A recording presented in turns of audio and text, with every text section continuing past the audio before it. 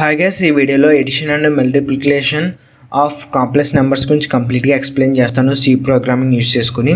So మనకి complex నెంబర్స్ని edition and multiplication C ప్రోగ్రామింగ్లో ఎలా చేయాలో చెప్తాను అన్నమాట. సో ఫస్ట్ ఆఫ్ ఆల్ అసలు కాంప్లెక్స్ నెంబర్స్ అంటే ఏంటో చెప్తాను. సో కాంప్లెక్స్ నెంబర్స్ అంటే ఏంటంటే so real part and imaginary part ఉంటుందన్నమాట. అంటే ఒకే నెంబర్లో real part and imaginary part అని ఉంటాయన్నమాట. అక్కడ ఫర్ ఎగ్జాంపుల్ ఇక్కడ చూసుకున్నట్లయితే సో కాంప్లెక్స్ నెంబర్ అనేది ఏ ప్లస్ బిఐ ఫామ్లో ఉంటుందన్నమాట.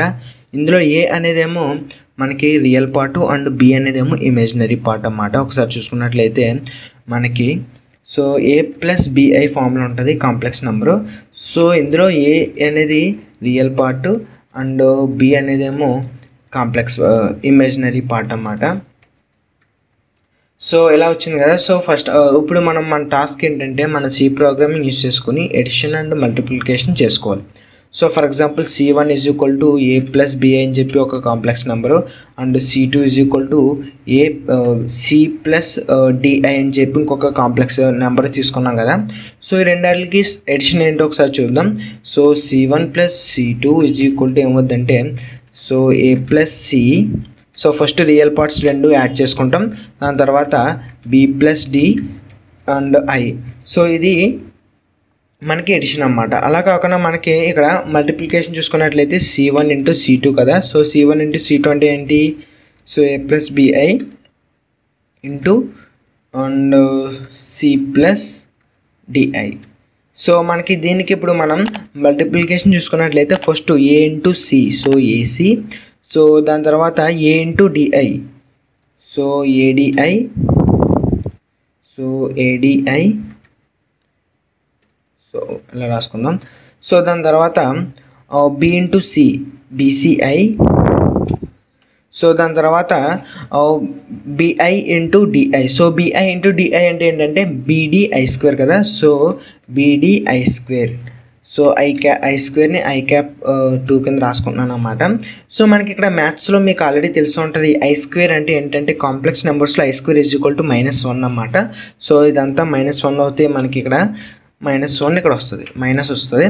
సో మనం ఈజీగా తీసుకున్నట్లయితే మనకి ఏమవుద్దంటే సింప్లిఫై చేస్తే so AC plus AC minus beedi plus I common తీసుకుంటే so AD plus BC of I. So ఇదన్నమాట మనకి ఫార్ములా. ఈజీగా మనకి ఎడిషన్కి ఏమో ఇది, అలాగే మల్టిప్లికేషన్కి ఏమో ఇదన్నమాట. సో దీని తర్వాత మనం సో ఇదన్నమాట మన ఎక్స్ప్లెనేషన్. So logic explanation. మనం దీనికి సో ఈ complex numbers edition and మల్టిప్లికేషన్కి structure concept use చేసుకుంటాం అన్నమాట. సి ప్రోగ్రామింగ్లో స్ట్రక్చర్ కాన్సెప్ట్ ఎందుకు యూస్ చేసుకోని కూడా ఎక్స్ప్లెయిన్ చేస్తాను. సో మనం ఫాస్ట్గా కంపైలర్ దగ్గరికి వెళ్ళి మనం code రాసుకుందాం. So first of all hash include stdio.h header files రాసుకుంటాను.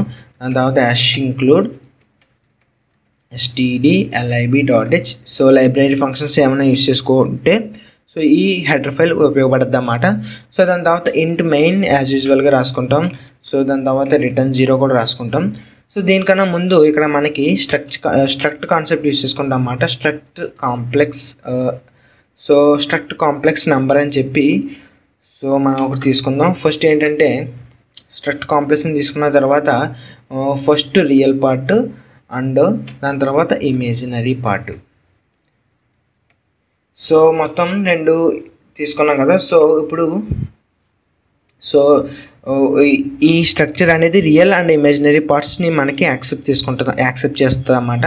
సో దీని తర్వాత ఇప్పుడు ఏం చేస్తామంటే ఫస్ట్ నేను సో కాంప్లెక్స్ అని చెప్పి C1 సో స్ట్రక్ట్ కాంప్లెక్స్ అని చెప్పి C1 C2 and some and multiplication అని చెప్పి 4 వేరియబుల్స్ తీసుకున్నాను అన్నమాట.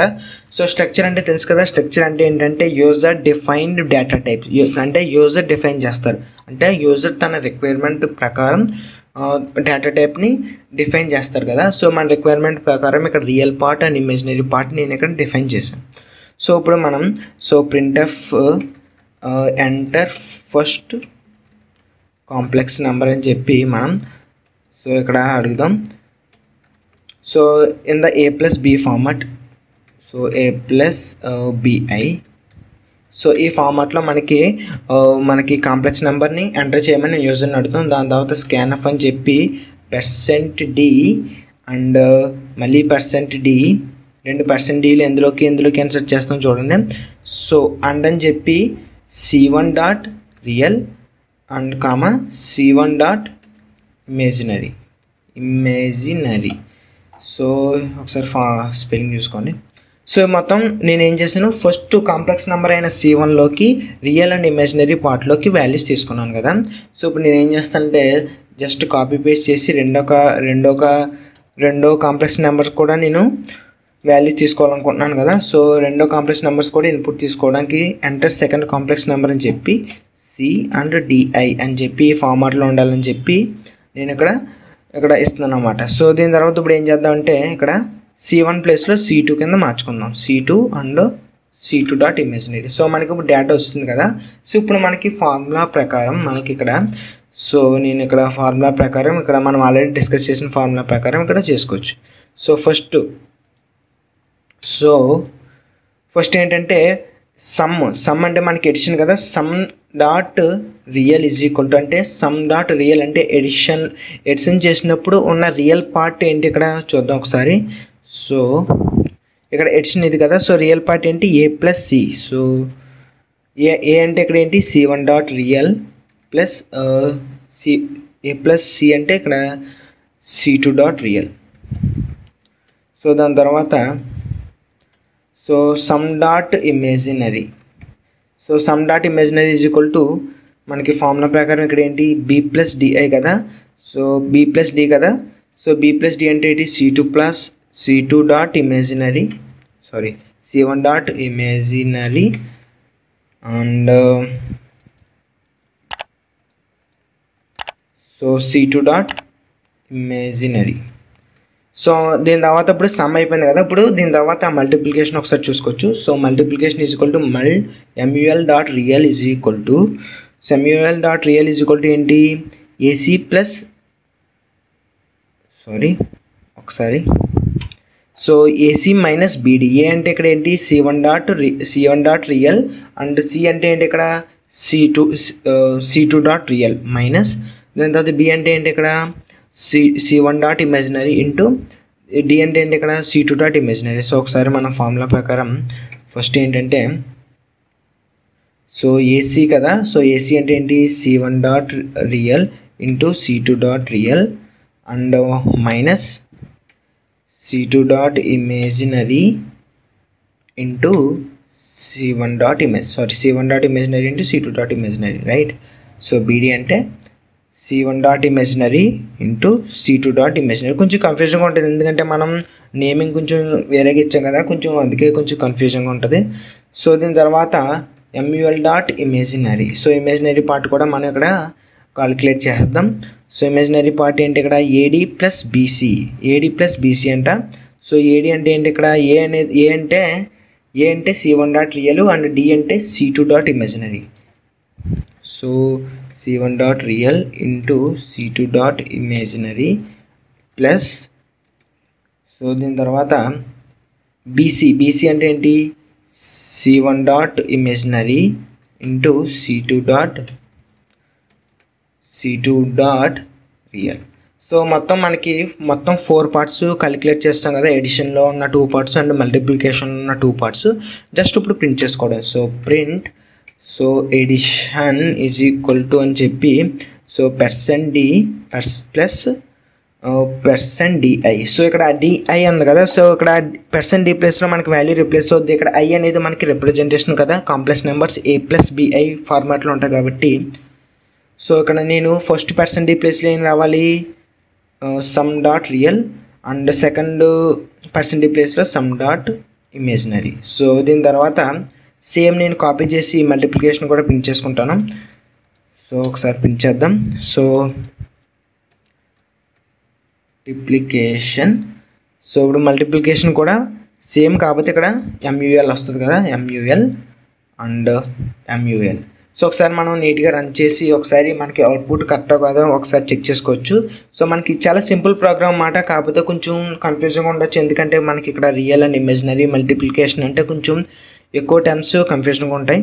సో దాని మించి ఏం లేదు. ఒకసారి రన్ చేసి ఒకసారి ఫస్ట్ మనకి శాంపుల్ ఇన్పుట్ అండ్ అవుట్పుట్ చూసుకోవచ్చు. సో ఫస్ట్ నెంబర్ 2, 3 ఇచ్చుకొని సెకండ్ నెంబర్ 4, 5 ఇస్తే మనకి మల్టిప్లికేషన్ ఏమో ఎడిషన్ ఏమో 6 + 8i అండ్ మల్టిప్లికేషన్ ఏమో -7 + 22i రావాలంట. సో ఈ నోట్స్ మీకు డిస్క్రిప్షన్ బాక్స్లో ప్రొవైడ్ చేస్తాను. ఈ నోట్స్ నేనే ప్రిపేర్ చేశాను. సో ఒకసారి రన్ చేద్దాం. సో రన్ చేసిన తర్వాత సో ఫస్ట్ ఏమో 2, 3 అండ్ సెకండ్ ఏమో 4, 5 ఇద్దాం. సో 2, 3 అండ్ సెకండ్ ఏమో 4, 5. సో మనకి ఇక్కడ అవుట్పుట్ చూసుకున్నట్లయితే multiplication 6 + 8i and edition 6 + 8i. కొంచెం అవుట్పుట్ నీట్గా రాలేదు. ఎందుకు నీట్గా రాలేదంటే మనకి బ్యాక్ స్లాష్ అని నీట్గా ఇవ్వలేదు కదా. సో బ్యాక్ స్లాష్ అని ఇస్తాను నేను, సో నీట్గా రావడానికి. సో బ్యాక్ స్లాష్ అలా రావడం వల్ల మనకి ఏంటంటే న్యూ లైన్లోకి వస్తుంది కదా. సో న్యూ లైన్లోకి వస్తే మనకి నీట్గా కనబడుతుంది అవుట్పుట్. సో ఒకసారి మీకు రన్ చేస్తాను. ఫస్ట్ 2, 3 దాని తర్వాత 4, 5 ఇస్తే మనకు output first edition = 6 + 8i and multiplication = -7 + 22i. So మనకి కరెక్ట్ అవుట్పుట్ వచ్చింది కదా.